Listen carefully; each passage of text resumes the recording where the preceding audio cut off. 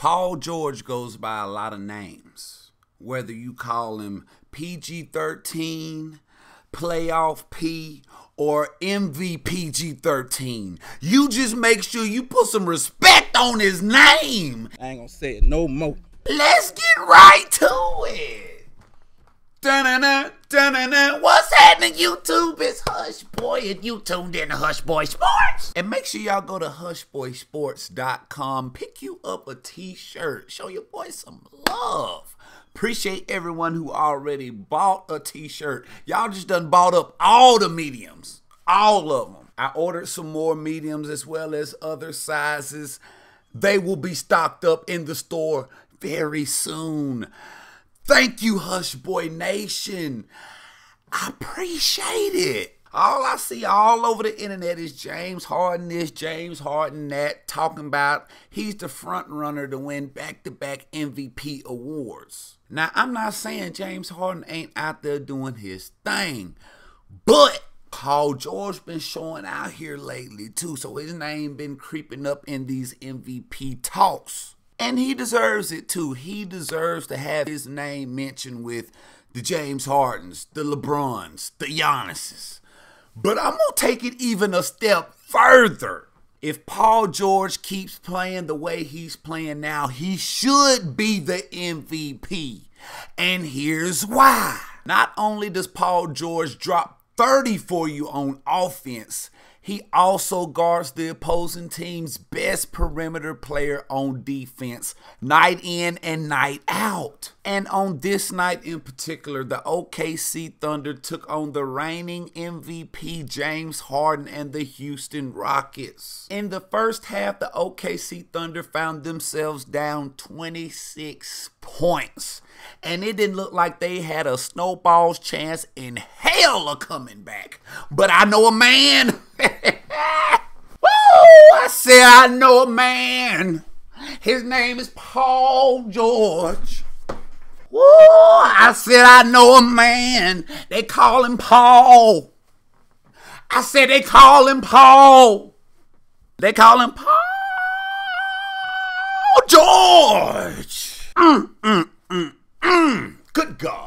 And that young man went into MVPG-13 mode. But I didn't come to yickety yak your ear off. I can show you better than I can tell you. This is Hush Boy, baby. You know I got some receipts. Let's hop into this beautiful beat footage, baby. Let's go. PG-13 let it be known from the jump that he's not going to shy away from this moment. Look at James Harden already pushing off. Paul George was ready for this moment, and he was all over James Harden like a baby mama looking for child support. Look at that steal. And then look at the dunk. The Rockets knew PG-13 ain't nothing to play with, so they were running a lot of on-ball screens, trying to get Paul George to switch. Even when the Thunder were forced to switch, they were still containing Harden as well as you could a reigning MVP. OKC made it its main focus this past offseason to become a more positionless team, to play positionless basketball. And that's simply due to the fact that the whole league is running so many on-ball screens trying to force switches and exploit mismatches. So even if the Thunder were forced to make a switch, they could at least hold their own and make it difficult for Harden. I'm not saying they was out there shutting James Harden down, but what I am saying is they were just making it difficult for him. That's all I'm saying. You're not going to shut down a guy like James Harden. That's impossible. He's probably the most dangerous offensive player in the world right now. This man has scored at least 30 points in 30-plus games straight. The only other player to do that is Wilt the Stilt Chamberlain. You must understand that he's going to hit some shots. He's going to hit some difficult shots. He's going to hit some shots with your hand up in his face because he's James Harden. But you can't give up, and you got to play every possession on defense like it's your last. If you do that, James Harden will still score 30. And that's all you can ask for. But if you don't do that and you give James Harden some easy looks all night long, he won't score 30. He'll score 60 or 70 on you. One thing I noticed while watching game film is that Harden is getting away with a lot of pushing off. Like I noticed him blatantly pushing off and the refs didn't call one offensive foul.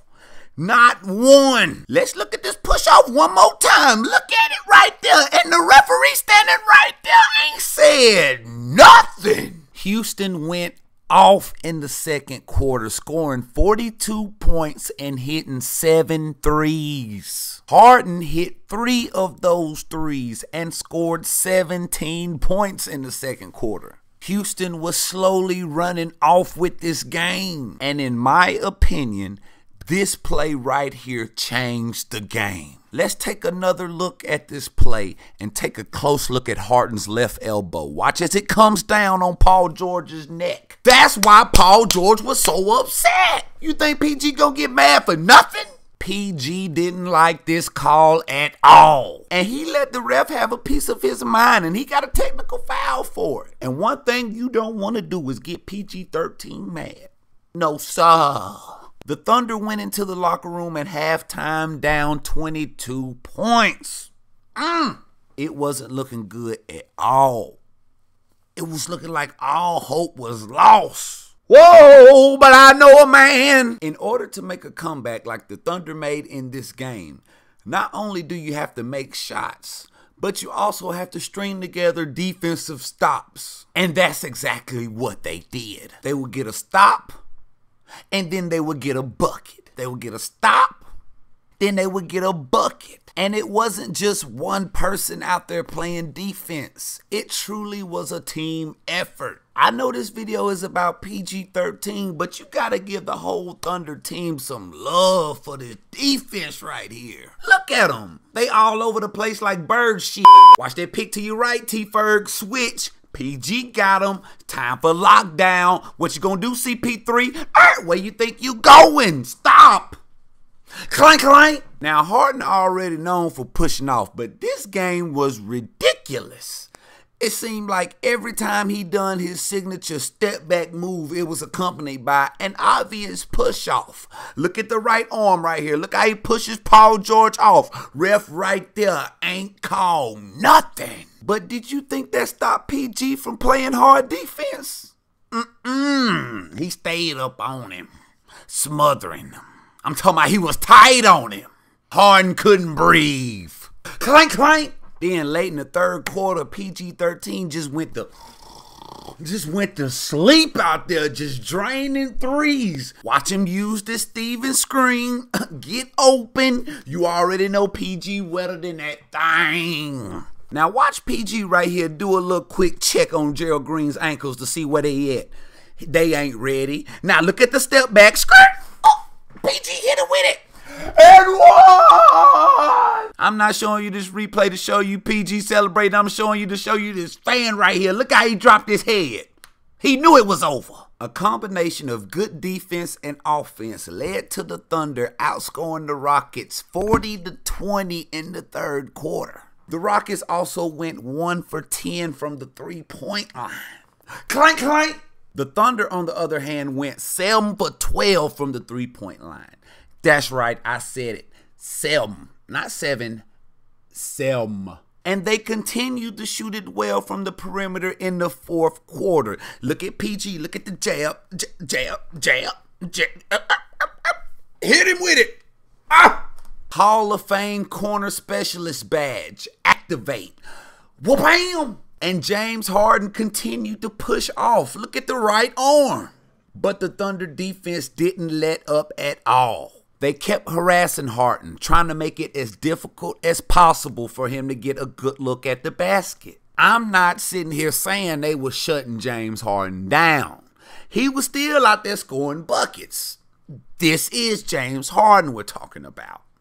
But what I am saying is that the Thunder was just able to stay in front of him and keep a hand in his face. And when it came down to crunch time in this game, the Thunder were in striking distance.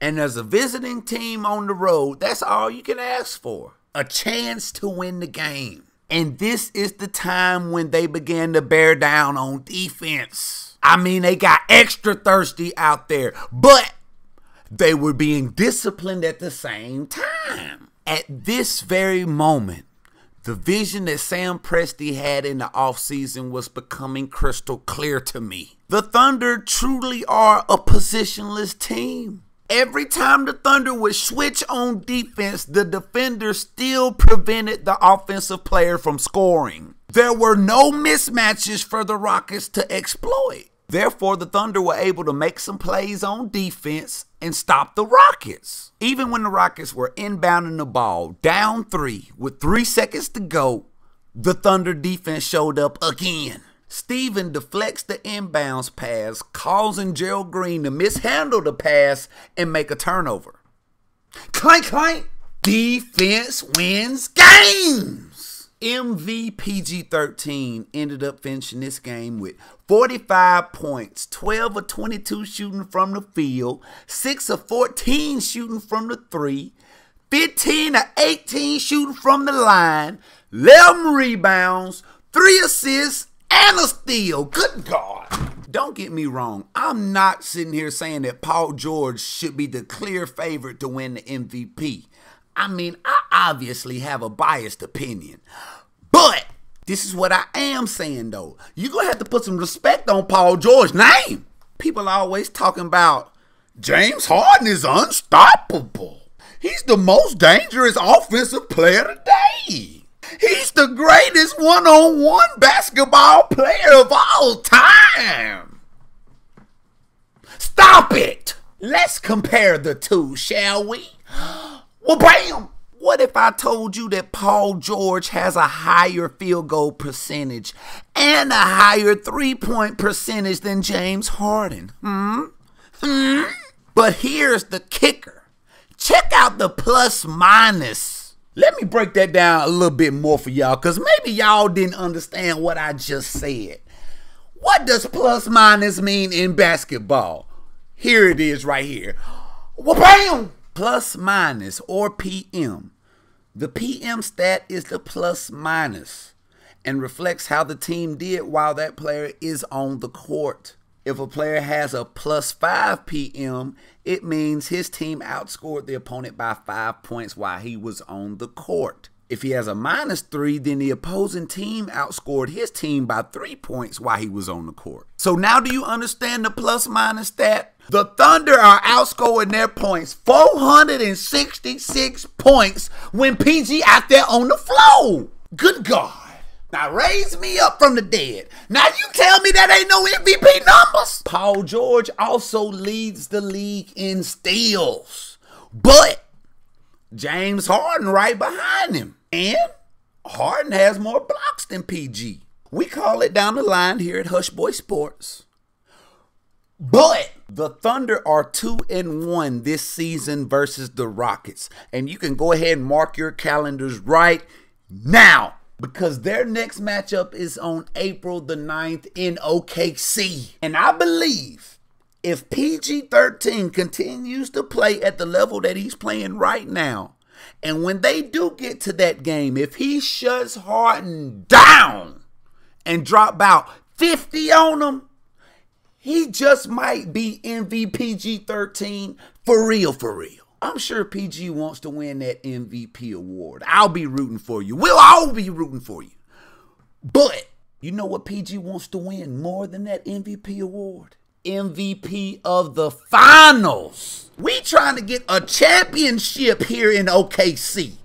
Now, if PG happens to get an MVP on the way to us getting that championship, that's just a cherry on top. That's the end of this video. Hope you guys liked it, because I sure did like making it. If you did like it, make sure you hit the like button for your boy, man. Show me some love. While you at it, you might well go ahead and subscribe to me too, man, because as you can see, I'm working. Sonny, boom. Follow me on Instagram. Call me. Follow me on Twitter too. But in the meantime, in between time, Y'all be cool like y'all be cool, man. This is Hush Boy. Don't forget to go to hushboysports.com. Get you a shirt. And I'm out this thing, man. Drinking Jaeger on some Yeah. Drinking Jaeger on some dough. Drinking Jaeger on some dough. Drinking Jaeger on some dough. Oh, they got west the commode.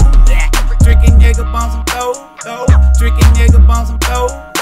Drinking Jaeger on some dough. Oh, they got